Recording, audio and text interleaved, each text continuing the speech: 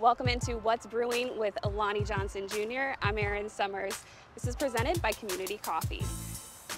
Last game, you got your first defensive reps in Green Bay. How were you able to prepare for that opportunity?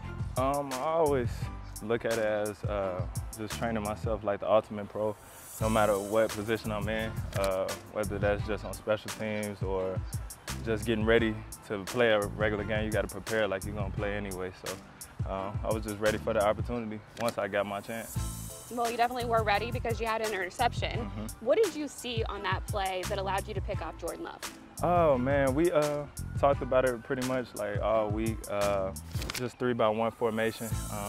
Just some keys that we were looking for. I looked to the right of the formation, seeing that it was trips over there. Seeing he had one receiver backside, and the route formations that they ran equaled up in my mind for me to go backside. Just read out the QB eyes and sped turn and got an interception. How can you build off of that performance, knowing that you're going to get some more snaps on the defensive side in this next game?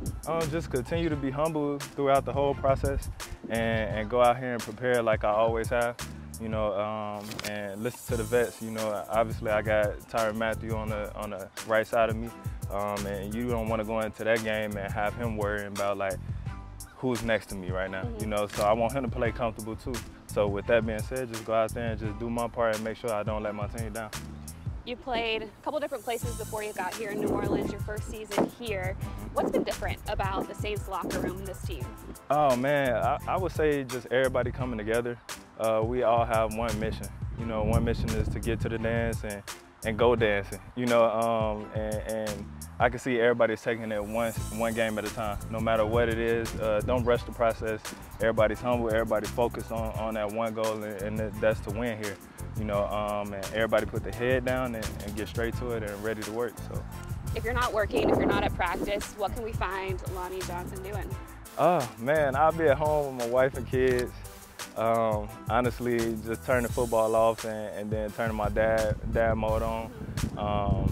Just figuring out things for them to do out here in New Orleans, trying new foods.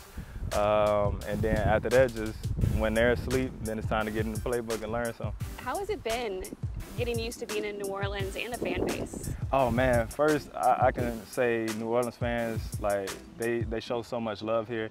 It makes you want to play harder for them. Coming into this city and coming into this team, I just felt they welcomed me with open arms.